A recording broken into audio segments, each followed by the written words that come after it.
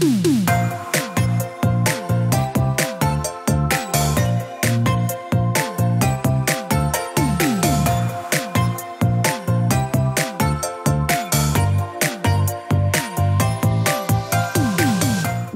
to the Plant-Based Podcast. Did you know that plants are truly amazing? Not only can you grow them and eat them, you can also wear them, drink them, nourish your skin with them, and so much more. Let Ellen and Michael inspire you to love plants as much as they do, as they chat with the movers and shakers in this wonderful plant-based world. So, let's dig in. Hello and welcome to the Plant-Based Podcast, brought to you by me, Ellen Mary, and Michael Perry.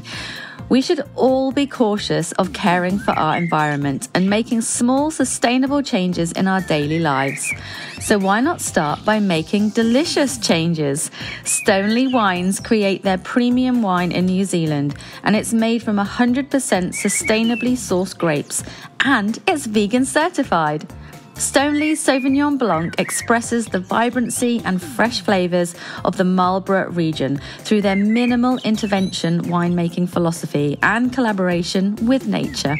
We have a unique discount for our listeners. You can get 20% off Stoneleigh Sauvignon Blanc exclusively on Amazon using the code STONELEIGH20, STONELEIGH20. Peat has featured in the horticultural news a lot over the past couple of years, with the gradual commitment to eradicate peat for the amateur gardener. But we don't hear so much about the use of peat in houseplants. So we're here at Geb and Green in Cambridge, who grow and sell peat-free houseplants and are on a mission to combat greenwashing in the industry. Why are you giggling? Because that was really hard. You had to put your glasses on to read that, didn't you? I can't see the words properly. It's like I need a massive auto cue. Anyway, we're with Kate Brown and Will Clayton, and we're sitting at a table with biscuits in front of us, so happy days. Always a good thing. Welcome to the podcast. Thank you for having us. Good morning. Sorry, I woke up with a really sore throat. I sound like an 0898 number, but never mind. So we're going to start to talk about sustainable houseplants, but first of all, tell us a bit about your backgrounds, kind of, how you came to give birth to Geb and Green. Do you want to kick off, Will? Sure. So essentially, houseplants are a passion project of ours. Mm-hmm. I run a farm, a horticultural farm, where we've been at the forefront of cut flowers for quite a long time, along with some other inspirational growers around the country. And we have a fantastic glasshouse facility. And a couple of years ago, I decided to pursue my passion for houseplants and convert it from an all-year-round Oriental lily facility into British houseplants, because I think the market's ready for it, and I think the market could do with a bit of change and moving away from some Dutch kit. So when did you get involved? Well, Kate? Will told me he had this idea bubbling quite some time ago, and was asking about my background, because I have actually had 8.5 years off of work, looking after my children, and then invited me to the glasshouse. We had a chat before entering the glasshouse about the business opportunities, and I walked in. I was overwhelmed. Plants always seduce everyone. That's the way. I just said, well, I can't really say no. So here we are. I don't blame you. I mean, when you walk into the glasshouse, it is quite a sight, isn't it? You know, just rows and rows of amazing houseplants. And I know, obviously, part of, or pretty much all of what you do is producing them sustainably. But what is a sustainable houseplant? What does that mean? I think people don't even question where their houseplants are coming from. So it's not even what is a sustainable houseplant. It's actually where is my plant where is my plant from and what it's grown in. So for us, it's looking at all the sustainability elements. We are UK grown, therefore our plants aren't having to be shipped fully mature from the Netherlands. We are growing in not just a peat-free growing medium, but a recycled growing medium. So Will has already alluded to the fact that we used to grow the flowers in the glass house. That's a very different kettle of fish in terms of the growing medium being left in the glass house. So we have our own sterilising facility. The peat-free coir is thrown into the steriliser, it's heated to 90 degrees for 90 minutes, and it comes out fully recyclable. We're able to use it again.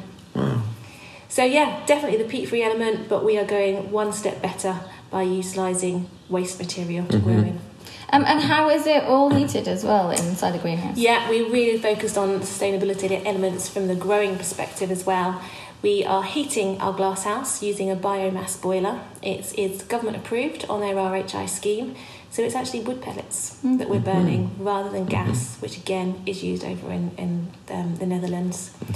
We also use LED lights. We don't actually have them on. We really minimise the usage of those. Just for the aloes, because they're a bit precious. Yeah, and we also capture all of the rainwater from the roof and use that in our automated misting system.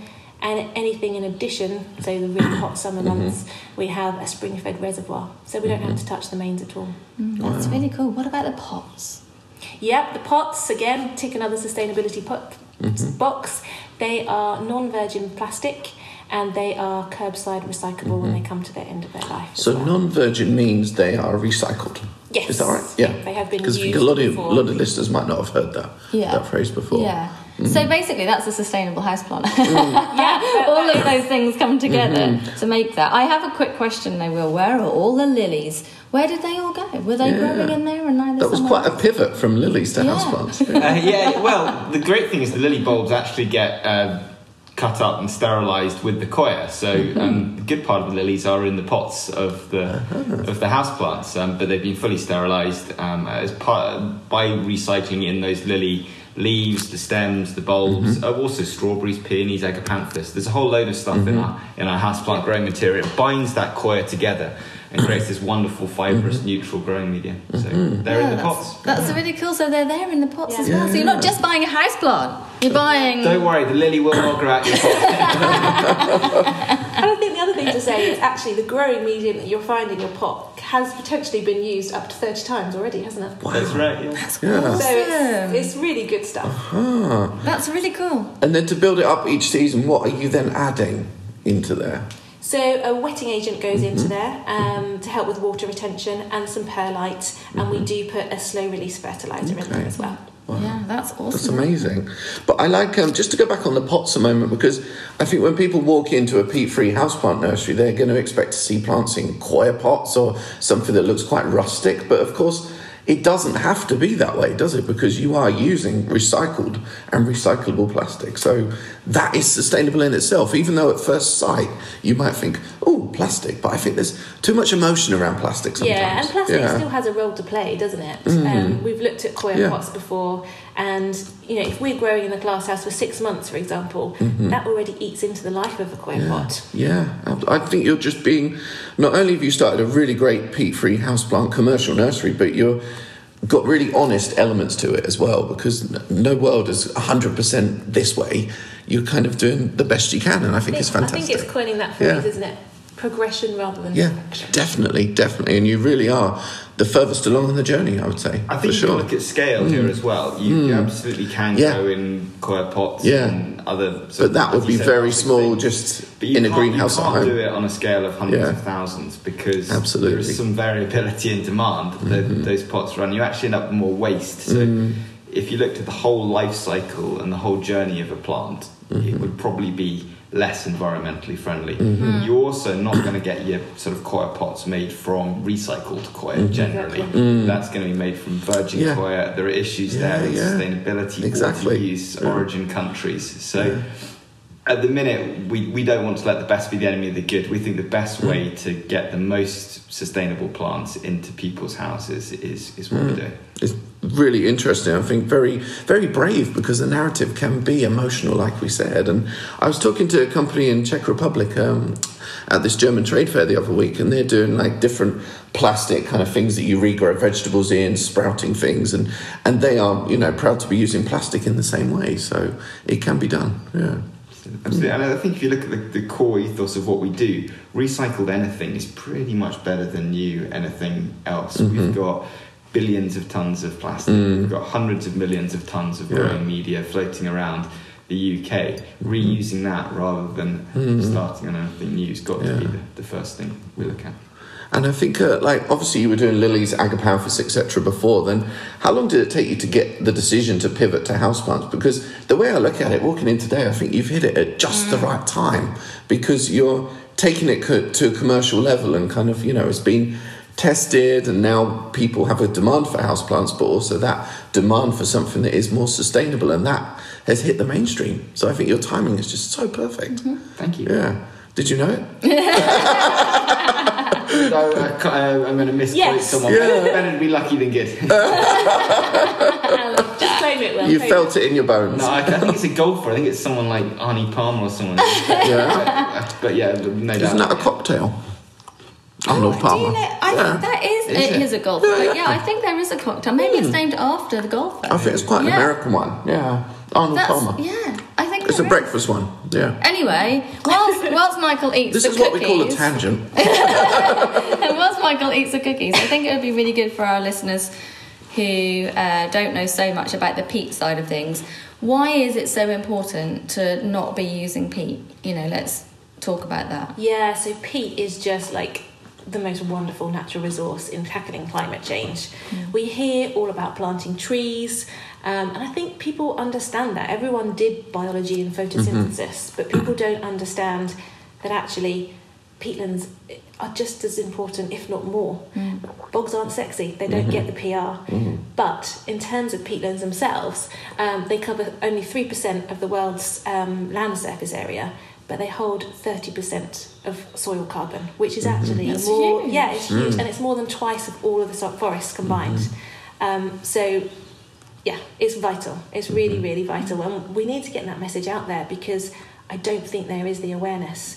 People buy a houseplant thinking, oh, well, it's green, it's living, I'm doing a good thing, whereas actually we need to put that environmental lens on top of that houseplant so people are questioning where it's from and what it's grown in. And I think it's also equally important that we recognise there are millions of tonnes of peat in circulation in UK horticulture at the minute. We shouldn't forget that peat has been dug up. It's not going to go back in the bog particularly absolutely. well. We need to also talk about recycling and reusing that peat in circulation. It shouldn't just be chucked on the fields, dumped or treated as a waste product. So I think the debate will move on from peat versus peat-free to a more holistic look at the market as a whole. But certainly new peat, as Kate said, is wrong. Absolutely. And there's a lot of talk about, amateur, it's banned, isn't it, for amateur gardeners after a 2024.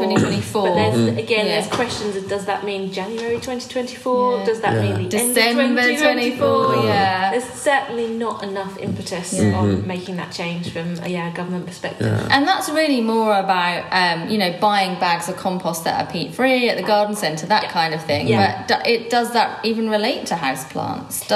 Is that the same thing? Or? Well, absolutely, because people in general will look to pot up their plants. So if you buy a 12 centimetre pot, at some point that plant is going to get root bound and unhappy if you keep it growing nicely and you want to put it into a bigger pot, or look to recycle it, hopefully put in a bigger pot. And at that point you need some growing media, so people are buying their compost there. We'd always advocate a good general multi-purpose peat-free compost for that. So, while you just mentioned that, if somebody is potting up their houseplant, so they get their houseplant from you, it's peat-free, which is amazing, and then hopefully it grows and it's beautiful and it needs to be repotted at some point, like loads of mine do at the moment. What's a good mix?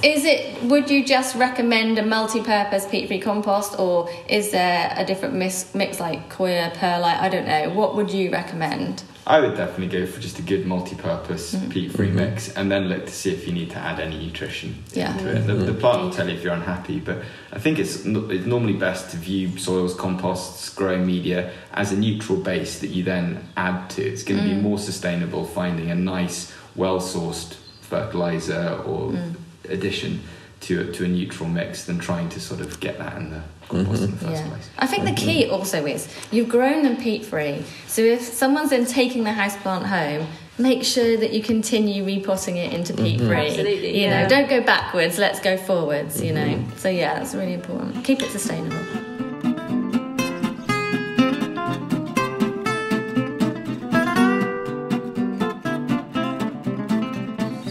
Hi guys, my name's Ben Cross, 4th generation award-winning British Austramaria grower here at Crosslands Flower Nursery down here in Sussex.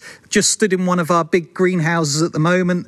Birds are tweeting, sun's out, 20 odd degrees in the greenhouse, and it's a beautiful April spring day. The South Downs National Park is 5 minutes to the north of us, with the beach 5 minutes to the south. So a lovely little microclimate here in Sussex and the Ulstrom area. They just love it here. The flower beds are about 1 metre wide, 30 metres long, and we've got hundreds and hundreds of rows of Ulstrom area through our big greenhouses down here at Crosslands. And at the moment, there's fresh spears of growth and Ulstrom stems coming up from the soil as the roots are now waking up, and we're going to be in our busy season, ready for the 2023 busy sort of harvest season. So yes, we harvest millions of stems through the course of the year, so we do harvest and produce in the winter, but it's really spring and autumn when they're in their pomp and at their best. So we're just going to come into our busy season now. Lots of stems are budding up and going to produce nice big juicy flowers for everyone. British Ulstrom area, nice and sustainable to grow down here in Sussex, known as a cool crop, so they don't take a lot of heat through the winter. About 10 or 13 degrees is sort of their optimum temperature, and they're also known as a dry crop as well. So in the winter, we only water for 20 minutes once a month in the winter, 20 minutes once every 2 weeks in spring and autumn, and 20 minutes once every 10 days in the summer. So we're not watering every day, we're not even watering every other day. When it comes into the summer. We don't use peat, we're peat free, we just use organic compost. And just want to say a big up to Ellen and Michael for having me on this awesome podcast, and look forward to giving you updates here from Crosslands through May and June as well.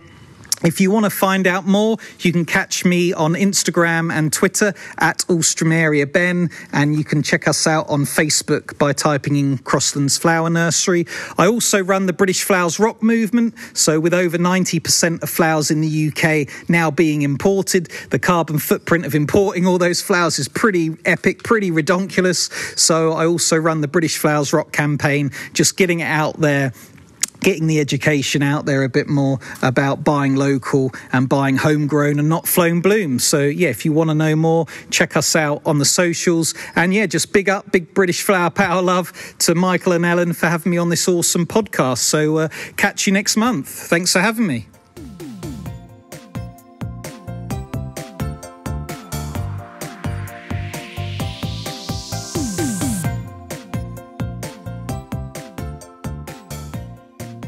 I really like the way that you guys are running the company, the way you explain stuff as well. Do you think, like with the horticultural media or the media at large, do you think that they're explaining things in the right way when it comes to moving away from peat? What do you think they could do differently? Because for me, I always look upon it and I see too much emotion and guilt there, which I don't think is the way to help people to change. I feel like, I said this to you on the nursery earlier, Kate, is people are always told what is wrong, but they're not told how to put it right. And that's what do you guys think, That's please? what we're trying to do. Rather than just saying, don't do that, don't do this, we are providing a solution. Yeah. What did we say? Solutions are sexy. Yeah. We're going to put that on a T-shirt. The new T-shirt. Exactly. But genuinely, I think in terms of houseplants, it's a simple switch moving, to Geb and Green, peat-free, recycled medium houseplants, to no detriment of your own. We grow really high-quality plants in there. Price points, we are very much on par with competitors. You're not paying a premium for this sustainable premium that you often do in other consumer products. So yeah, give yourself a pat on the back, I think, is the ultimate answer. Make a simple switch, get a good quality plant, and you've done good. Yeah. So you're doing this, and it looks phenomenal, so you're doing well. And I know you've got some lovely news coming up soon, but we won't spoil that and tell everybody. But why aren't other retailers doing this? Why are other houseplant sellers still growing in peat? I think we've got to be a bit careful about talking about other growers, other retailers, because we're not involved in their decision-making process. But inertia is the most likely answer. The industry has been based in Holland for a very long time. It's very, very easy to buy from large, well-established, excellent growers in Holland. It's very convenient. The systems are all in place. So it makes it very, very straightforward. As with anything totally new, it's always a little bit more difficult in the early stages. So I think that's probably got something to do with it. Yeah. We've certainly met with very favourable reaction from lots of retailers whenever we've met them. They're really enthused. But, you know, it's up to growers to make it as easy as possible for retailers as well. Yeah, of course. And I guess also government policy. Like if the government says we need to ban peat, then you have to ban peat. Yeah, and they obviously rode back on that on the commercial scale. They pushed the timeline back, and we're still waiting, I think, for the latest update on when it's going to be pushed back to. That was disappointing, I think. I think those lobbying for that could have chosen a different hill to die on. But there we go. You know, we'll continue to do what we can and try and make it as easy for people to get beautiful houseplants. There's no extra cost to us. It's not like our plants are more expensive. So we're trying to make it a totally painless switch for retailers, wholesalers, consumers as well. It's twofold though, isn't it? It's not just from the grower's perspective. You know, our ultimate aim is to educate the public on the need to go peat-free. So we need them going into the retailers and making those demands. You know, where are your peat-free plants? Yeah, make it consumer-led. Like go in and actually say to the seller, are these grown in peat-free compost? If not, why not? You know, are you going to get any? And we need people around the table having these conversations. So if you know about the importance of peat, go and tell your friends. Yeah. You know, when you're there admiring their houseplants, question it. You know, where did you get those? Did you know actually if that's grown in peat, it's had a really negative carbon impact? The way I always explained it when we were first sort of setting up and pitching to people is chickens. You know, if you go back 20 years ago, a free-range chicken or a free-range egg was a rarity. It was just these are eggs, large, medium, or small. Now you will never find a shop that aren't selling happy eggs, and consumers are demanding that. And they're saying they're willing to. But I guess the price has also changed a bit to allow that, maybe. It has, which is why I'm hopeful that change will come even quicker in houseplants because you don't need a higher price for the houseplants, whereas you do with the chicken. So it should be a seamless transition once consumers are aware, understand, and I think it's partially that, isn't it? Making a change is a big deal, especially if you're on a commercial scale. So to suddenly say, right, we're going peat-free, maybe the cost element is a bit scary, you know, perhaps the knowledge of will they grow, you know, that fear of will they grow okay in peat-free compost. So you're kind of leading the way, you know, other growers will see what you're doing and go, oh, well, this works. And look, I'm not going to blame other growers because it's their livelihoods. You make one mistake and that's... absolutely. Margins are small in horticulture, so I'm not going to blame other growers. We're lucky in that we were growing peat-free with all our cut flowers for a long period of time. So we had that expertise in growing peat-free. But did you need to test? There wasn't anything to be scared of. Right. Did you need to test that initially, though? We did. We did test it. We tested it fairly short period of time. We tested it for about 4 months. Good growing months, late summer, autumn. But we did test over about 12 species. Good wide range, requiring sort of different needs, from aloes to monsteras to alocasias, philodendra.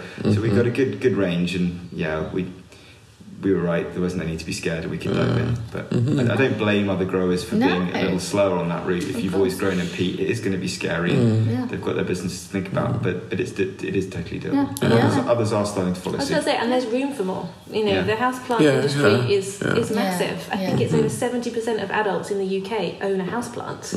That's mad. So there's awesome.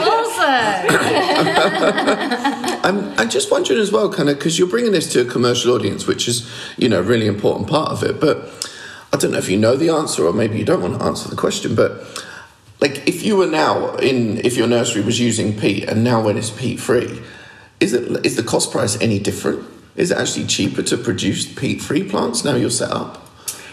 It's slightly different for us because we're recycling everything on site, which is the sort of the really unique thing we're doing. But no, not really. If you're another nursery, if you want to buy a new coir or new peat-based growing media, it's not a massive difference at the minute.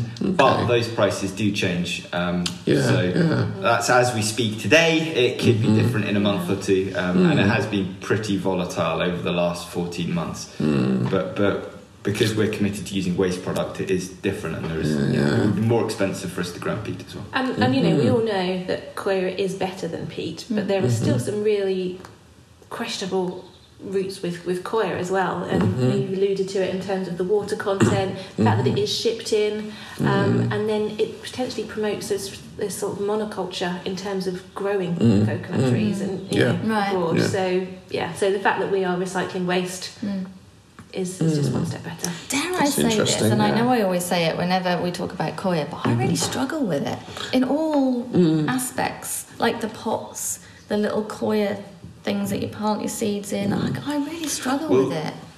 Probably because most of the Koya you find is virgin Koya, and it's got that rough texture to it. It's slightly bigger lumps. It's, because ours has been recycled so many times before we then use it for houseplants. It's got that finer, almost peaty texture. Just what you need. That texture is so important. It goes back to the recycling element. See, it's the best. That's really interesting. I just want, before we move on, like your range as well. How many plants are in the range at the moment? Just under 40? Under 40. We have recently potted up about another 15 to 20. So ever increasing. But I really love walking around the nursery. You've started with the classics, which I think is a really good move because they're the plants people can relate to. You're going to get into the mainstream with those as well. Kind of, what plans do you have for your inventory? Are you going to bring in more of the unique plants, or what? How are you going to expand the range?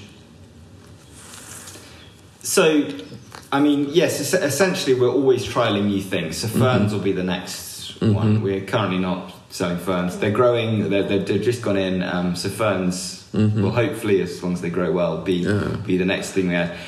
Beyond that, you're looking at things like weird and wonderful calatheas and so on and so forth. The cost of those is really, really, really high. So we've got to be reasonably confident that the market is there for them. So we'll see how it goes on that. The growing facilities are set up. I mean, they're prime environment, so if there is the demand out there, we can meet it. We absolutely can. I mean, we walked around the greenhouse and pillias, monsteras, the spider plants, peace lilies, all of those amazing plants that clear the air of toxins. Like, people are really looking into how they can live a more healthy life and look after their well-being. You've got, I mean, all plants are going to help for sure, but you've got all of the classic range, you know, from the clean air study that NASA done years and years ago, that you know, is people are looking for, because they're learning about that, and then they're going, oh, I think I will get a spider plant. They're the relatable ones. They're the ones that people go to first. Spider plants is a retro classic, let's be honest. And retro is back. Exactly. And in fact, you can self-propagate a spider plant. It's really easy. It's so easy. Exactly that. And so it's really awesome to see. Actually, I really loved seeing all your spider plants with all the little babies on. It's really cool. And obviously Monstera has had a massive thing going on over the last few years as well, and that's not going anywhere soon, because they look so beautiful. I think they're the plants people relate to, and that gives them confidence, and maybe then they move on to something more exotic, but that's up to them. We're getting them at the beginning. Knowing what the plants are. The retro vibe is all back anyway, so that's really cool. I love that. And also you have massive aloe veras. I have to talk about your aloe veras because I love them. There is no house that should be without an aloe vera, quite frankly, especially in the kitchen. So I'm always taking off a leaf. I have this really weird thing where I go into the oven and burn here, and I do it all of the time, and my husband is like, have you done it again? Seriously. But the aloe vera just is amazing when you just dab a little bit on. And they're so easy to look after, and you've got some that are gigantic. They're so cool. Really cool. So I can show you how to make face packs later. We did it with Dr. Green once in I'm sure Will would really enjoy that. I would, absolutely, some of our workers actually eat the aloes as well. It's really good for you. Good for you. Before we move on, I just want to pick up when you mentioned ferns earlier, because ferns are renowned for enjoying peat. How are you going to work with ferns? Do you think this is going to be easy moving to peat-free? I don't think we're going to have a problem. I mean, ultimately, when you're looking at growing, it's just a combination of water, heat, light, and nutrients. We're able to add the nutrients we need to a neutral growing base. Our water retention is just as good as peat with our mixture. We've got all the tests, and it's just as good. The heat is no different to if you're growing in a heated environment. So I don't think we're going to have a problem, but we will. Watch this space. Check our website in about 3 months. We'll soon know, right? It's been such a pleasure chatting with you, and thank you so much for letting us have a look around and indulging in plants and also jumping amongst them as well. Yeah, you didn't see that bit, Will. But we did, yes. There was some jumping around in the plants also. And it's been such a pleasure. And, leading the way as well with what you're doing is really inspirational. Yeah. And I think it's worth pointing out, you're not just selling commercially, you are selling to the public as well. Absolutely. And how do people find out more about that side of it? So our website is gebandgreen.co.uk, and you'll find out more information about us, if you haven't had enough of us already. You're all right. Yeah. Do you have Instagram? We I've heard of this. This is quite a new thing, I am a novice at Instagram. Yeah. Will's gone pale. The Geb and Green has Instagram, I don't. Yeah. Exactly. So exactly. It's just Geb and Green. Yeah. So find us there. I have to say, you did a reel, I think a couple of weeks ago, where you explained about peat. And it was one of the clearest explanations I'd ever heard, because like I've said a few times, they're often kind of full of guilt, emotion, but it was just really, this is the facts. Thank you. And it was really relatable, and it kind of really made me sit up and watch. That is exactly the aim. We just want to get that educational message across in a really simple, clear format that's not beating people up. Exactly. That is making people aware, is thought-provoking, and then there's the solution out there. I think you're doing really great. Yeah, it's really cool. Thank you. Thank you. Thanks for having us. Thank you very much. No worries. Thank you so much.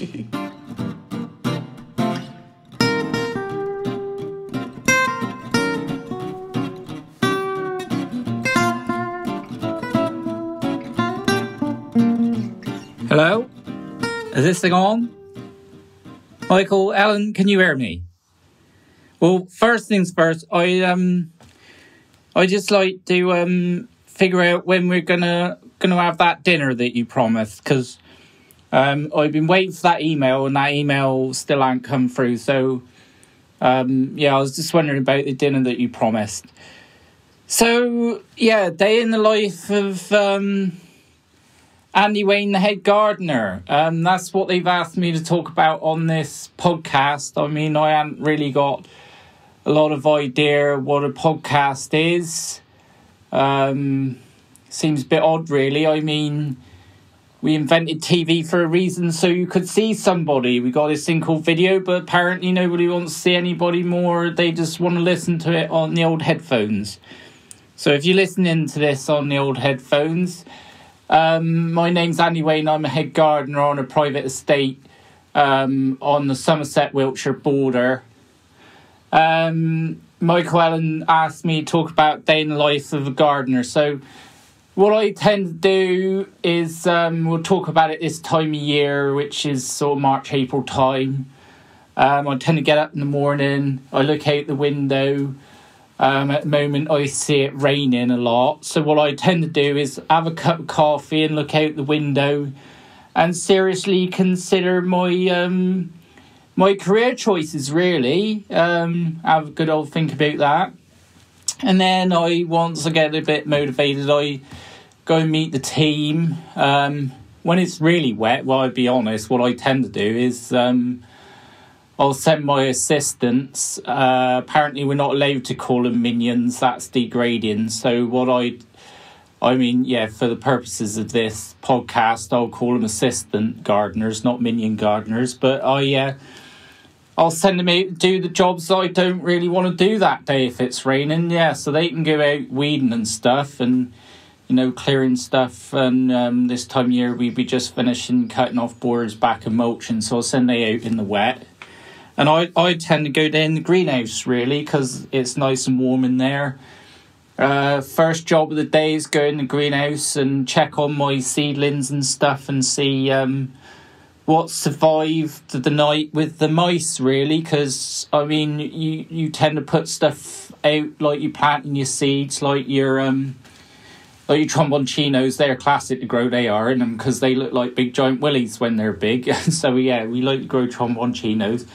So, we go down and we check on them and just see how many seedlings we got left after the mice has eaten the night before. That's fabulous. So then we go and replant some of those that the mice has had. Then we go around and do a bit of watering, check on the rest of it. Now, we got a big fancy orangery here as well. So I'll go up and I'll water in there as well. And then, you know, just generally the rest of the day is to check on, see what the assistance is getting up to, seeing if you know, the work's up to standard. If it's not, then, well, we do have to have words, but we try to be nice about these things. I mean, everybody tries their best. So, yeah, and then once they've sort of figured out that I've been hiding down the greenhouse and I can't hide any longer, then I go and help them in the garden. Like, say, we're doing mulching, playing catch-up with, like, the rose pruning. We got lots of roses on the walls here. I mean, roses, really, you do have to wonder, because they're a lot of work for like a week's worth of flower in the season, really. I know it's a little bit more than a week, but I mean, they savage little buckers, really. I mean, you get home the end of the day and you pulling bloody thorns out your hand before you have your dinner. Like, I mean, tis hard work. I mean, I don't want to say I don't like roses, but I don't like roses, but I don't want to say that I don't like roses. But yeah, so this time of year, that's what we'll be doing, a lot of pruning and, like, say, tidying stuff up and, you know, propagating. You know, we're getting the old, you know, we've got the old dahlias going in the greenhouse now at the moment. We also grow some flowers for the house. So obviously we got some, like, the tulips that's doing fabulous displays in the house and other bits and pieces. So yeah, I mean, that is the long and short of it, really. I don't know what more to say about it, really. I mean, the best way to describe gardening is it's like Groundhog Day. I mean, you do the same stuff over and over and over and over and over and over again. And then when you finish doing that, you sort of go back to the beginning and start all over again. I don't really know what more to say. I mean, Michael, Ellen, is that all right? You have to let me know. And well, I'd just like to say thank you very much, everybody, for listening. If you found it fascinating, let Michael, Ellen know, and I think they're going to get me back for another episode that will be as thrilling as this one. But anyway, cheers then, bye.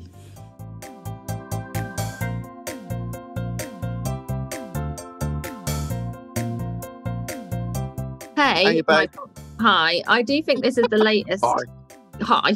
I do think this is the latest gossip we've ever done. Well, maybe for you being in UK, but I'm often catering to your late needs. When do we gossip at night? When it's the moment I said it, I knew I was just lying, and it's like, oh god, if someone's going to. I don't think that we've recorded with you at night at like 10. I'm sure of it. Well, Ellen, I'm going into the night shift, and I'm seeing you as my Red Bull. Oh, I hate being up so late. This would be your dream job. Oh. I know. Do you know, I genuinely thought I could do night shifts. And yeah, really? Is there like a horticultural career where you have to do night shifts apart from what you do? I guess you could do anything at night. Yeah. Huh? You could do your writing at night though, which you do. Yes. Yeah. I do that at night. I won't, but like literally being with plants, like in a breeder or I don't know. You could breed night-scented stocks or some night flowers. Yeah, all of the night flowers, the moon flowers. Willies. Oh dear. How are you? Oh, you've been on your allotment, right? Do you no longer hate it? I don't hate mine. Never hate my allotment. It's my little haven. Yeah, I've had a little of hours here and there. Huh? Had a potter, have you? I've had a little potter down the plot, yeah. I thought you might have got your Norfolk accent back this week, actually. No, not yet, but I was with my mum today and I did notice it slipping a little bit. Really? Lazy vowels? Lazy vowels, yeah. I don't know which one. Yeah. Both, to be fair. I think the same when I was with my parents, yeah. Vowels more. Like the Norfolk, you don't think, used to like Norfolk rather than Norfolk. So I think vowels especially. But anyway, yes, I did slip a little bit, but I caught myself and then I was like, oh, no, I don't need to I'm too posh. No, I need to be much posher than that. But let me tell you quickly, while I was out with Mum, I have to tell you about this book I bought. Yeah. It's called Otherland. Yeah. Otherland. A World in the Making. And it has a really cool reviews, but it's all about the earth and how it has grown, but with plants and like with nature, basically, not just plants, but the earth's crust and core and the lie of the land and how that's all changed and stuff. And it looks amazing, and I can't wait to start reading it. The cover looks sexy enough. Yeah. Huh? The cover looks sexy enough. It does, doesn't it? And Financial Times called it mind-blowing, and I'm not getting paid for this. It's not gifted or an ad. I literally picked it up in the bookshop. Tom Holland says, the best book on the history of life on Earth I have ever read. Isn't that really cool? Yeah. Oh, love it. You've been on an adventure today, love? Well, adventure to the bookshop, really. I went out with my mum because I didn't see her Mother's Day, so it was a day for lunch and whatnot. Yes. Ooh. And let me just tell you the funniest thing before we move on. We went to Stones to look at books, and this one was near the gardening section in the nature area. Yeah. And I saw my books, and I pointed to them to Mum. I was like, "Oh, look, my books are on the shelf." Oh yeah. And I shushed her. I went shh like that because she'll get. Oh no, that's cute though. So I was like, shh, "There's my books." Oh. But do you know what she said? What? Instead of going, she said, "Everyone and their dog writes books these days." It's a bit like that, though. It's true, but it's funny that she kind of even picked up on it herself. Oh, how funny. Mine was in the Barbican the other day, which was quite nice. So, yeah. I was going to ask you about just learning taste. Yeah. You went and look around. Well, yeah, because we were because we were staying in East London for my partner's birthday, and I was like, oh, I wander around the Barbican, and then I was like, I wanted to go in the conservatory because, like, we've got an interview coming up with the head gardener there, but it's always like you have to book in advance online. And so I looked online and there wasn't any tickets till like 7 p.m. But then we kind of just walked past and, like, you can, well, I probably shouldn't say it in public, but you can kind of get in when you're there because they were like, oh, you should really book online because it's obviously to filter the numbers, etc.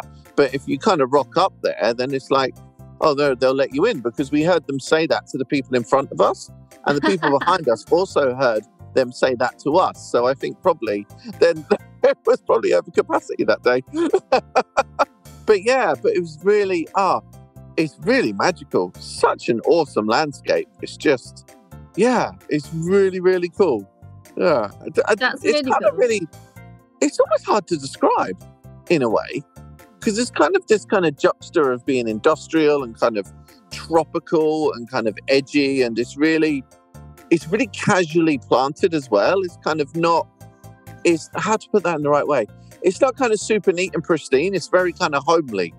The whole feel of the vibe of the place. It's just, it's really cool. I have to say. Makes it perhaps feel a little bit more kind of realistic, like you could do totally. That yourself. There's some really lovely specimens in there as well, including ourselves. Including ourselves. Oh my gosh. Yeah, so that was a cool bonus, because I'd kind of been thinking, oh, when can I go? When can I get a ticket and stuff? But then it just so happens if you just rock up, it's kind of okay. Well, you've literally, given back to everyone now. People are going to be going along and queuing up because you. No, to be honest though, Ellen, most people, I've got friends and you know how I can be a little bit cheeky, and I'm happy just to rock up somewhere and see what happens. If I ever say that to some of my friends, they come from, oh no, I couldn't, and a lot of them probably wouldn't, because they'd think they'd be turned away. But I kind of know that I've got enough kind of cheekiness and flirt in me that I probably will get in. Hey Michael, I'll always try it. Do you ever say, do you know who I am? No, that's really crappy, honestly. And when where'd I go? I went in W6 Garden Centre the other day, and the guy on the counter was like, oh, you Mr. Plant Geek? And I was like, yeah. And I kind of I was kind of in a rush and I wasn't really in the right mood to kind of like engage. I was kind of like, and I didn't really say oodles. So I hope he doesn't think I'm like, oh, he's a bit stuck up. But so, and who said to me the other day, a friend of mine said, oh, do you ever get recognised in public?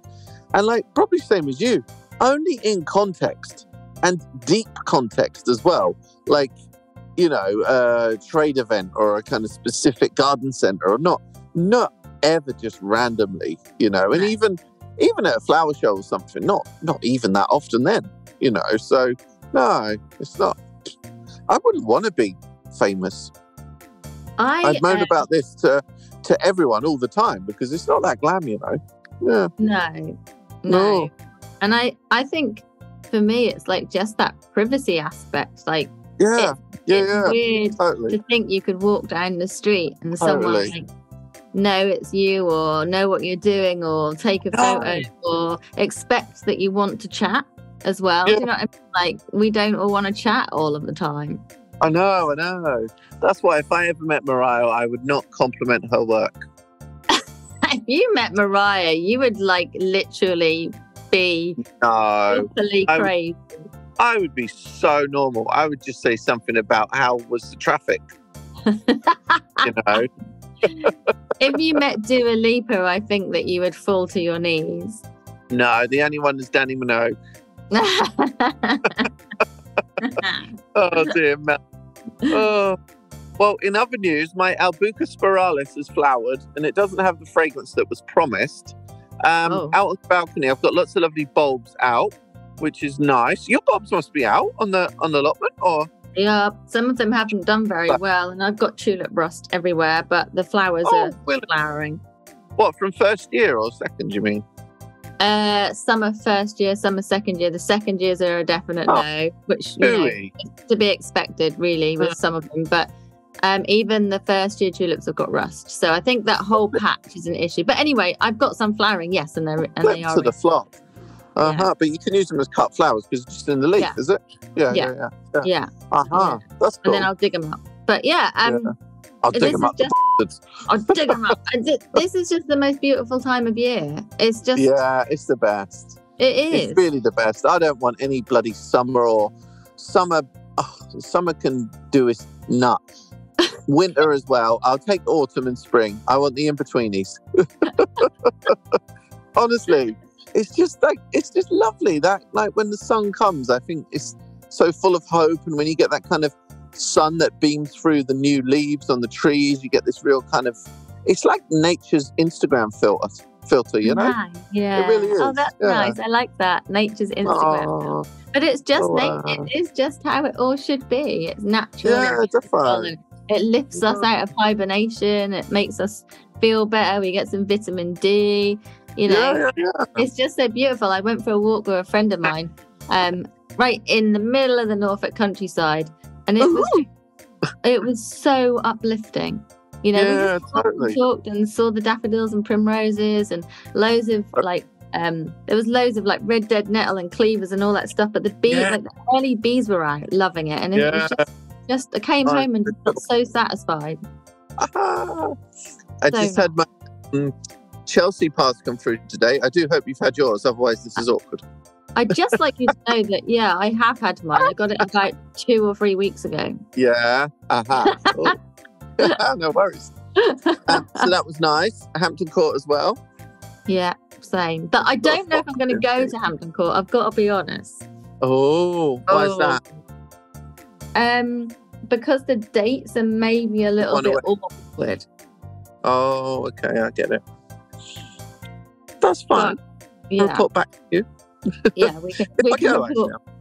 Yeah. I can remember going to Hampton Press Day, not last year, so whenever it was before that, because I don't really know when. And it was really, really quiet. When you go on Press Day to Hampton Court, there's just no one there. It's definitely. Super quiet. I think this was the after COVID one. Yeah, maybe that was it. Right. Yeah, maybe that was it. I don't remember. That's cool. I was with you, I think. Yeah. Yeah, that was me. Yeah. That was you, not someone else. Not someone else. Yeah, so that's really cool, Ellen, I have to tell you. I'm looking forward to Chelsea this year. It seems like there's lots of stuff, going on, and the gardens look really lovely. So it's always a nice day out. Yeah, it's always a nice day out. It is. That's a compliment for an event. I meant that more. Do you know what? My brain was skipping to the next thing I wanted to say, which is we can go on press day, which is a different kind of day, but for anyone who ever kind of considers whether they should or shouldn't go to Chelsea on any day, then go, because it's a great day out. That's where I was going in my head. Chelsea is. You should work for a marketing agency. It's an awesome day out. Right, hang on a minute. Just so you know, for this evening, you've told me that you would annihilate me as a supply teacher, which was, quite rude. I'd be swinging on my chair. I'd have my chair on two legs for sure. You're basically being really mean this evening. I'm so sorry. I'm so sorry, Ellen. Really sorry. Is it because you've got to work the night shift and I'm now going to put my feet up and have a little sneak? I'm not sure. And we we're selling a lawnmower, but I'm not sure why. But we haven't got any real grass that we're showing it on, so I don't know. So I'm going to have to do a lot of imagining. That's your job. That is your job. I know. I sell the dream, but it's cool. It's amazing how it gives me the skill to be able to talk, just talk. You always had that skill. Oh, you had that skill from when I first met you anyway. I don't know about before that, but you have the ability to just talk. Yeah, and I think I underestimate that because, as you know, my partner's quite quiet and compared to me, and I'm always la la la la la la la la la la. But I think you're the same, actually. Yeah. Yeah, sometimes when we go out, I actually say to my husband, this evening, can you do some of the talking? And he's like, yeah, but I don't need to. Can you do it all? And I'm like, this evening, I'd like you to do some talking, please, as well. But I don't think I couldn't do what you do, with your sales and with QVC and all of that. Yeah, I couldn't do it. Couldn't. It would. If you're in it, you might find that you can. I don't know. Oh, Ellen, I've had the best idea ever. What? Next time we're on a gossip, we can type you and we can see if you can sell a plant to me. What do you reckon? Okay. That would be wicked. Honestly, Okay, we'll tell you in advance so you can prep a little bit. All right. Yeah. And we'll give you maybe 2 minutes on the clock. And you don't it's not that you we stop you at 2 minutes. It's you have to fill the time for 2 minutes. So yeah.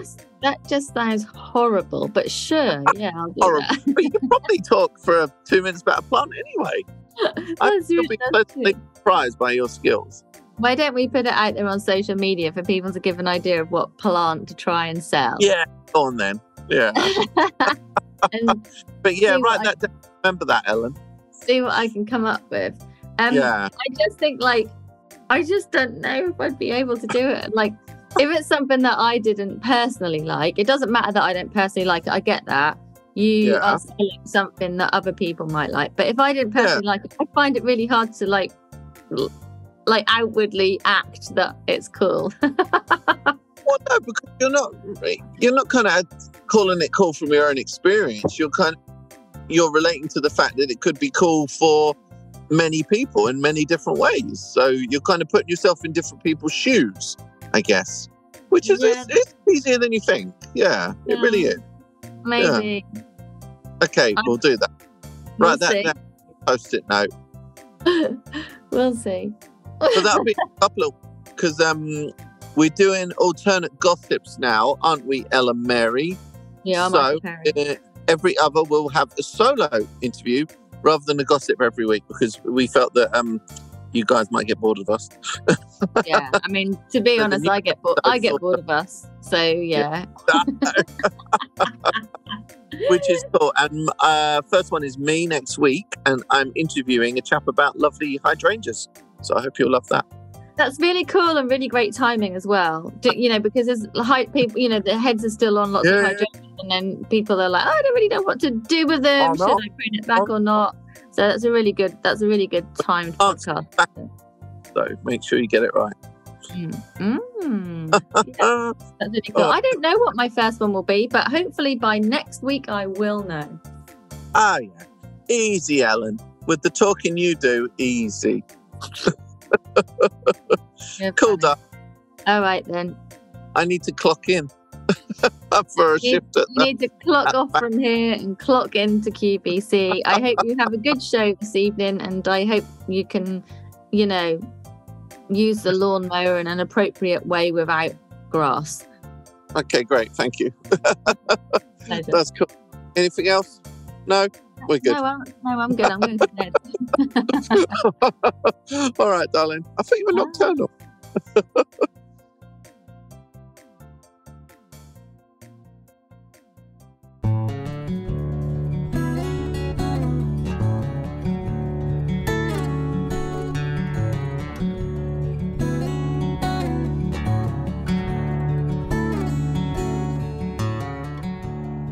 So, hello.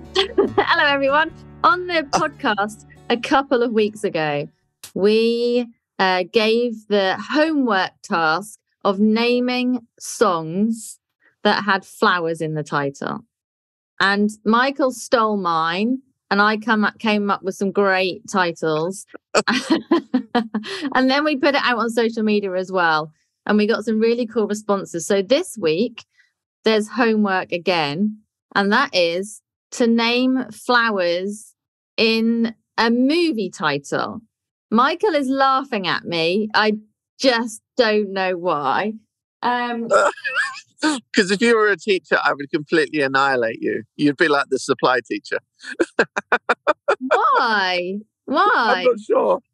Oh. But indeed, Ellen, this week's homework is to name any films that have a plant in the title, or indeed, you could kind of cheat a little bit, and it could be any film that has a plant as the kind of centerpiece of the film. That would work as well.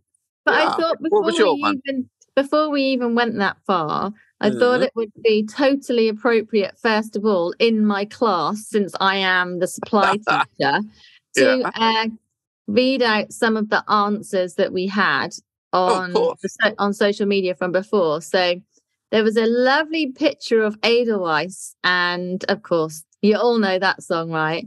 And we had some great answers. One was Dig By and Dougal, Build Me Up Buttercup, which is really cool. Tulip.Pupil, who's really cool. I met her at the Charlotte Gardening Club. I sing Edelweiss to my son every night before putting him down. That is so cute.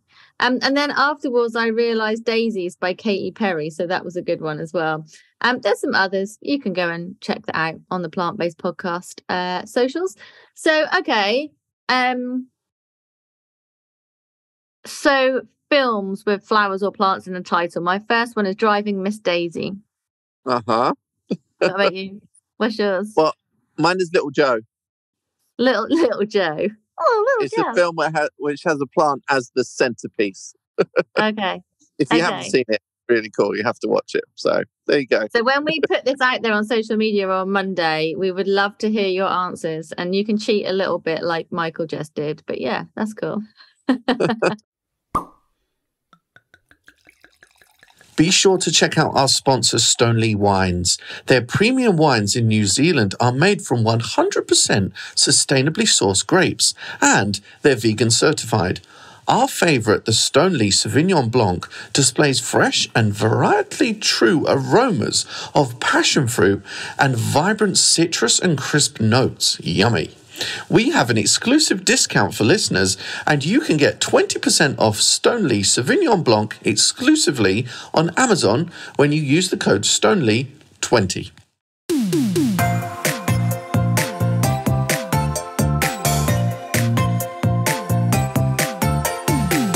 The music for the Plant-Based Podcast is part of the song Grow by Mikey James, and our editor is Gareth Patch of Semi Echo.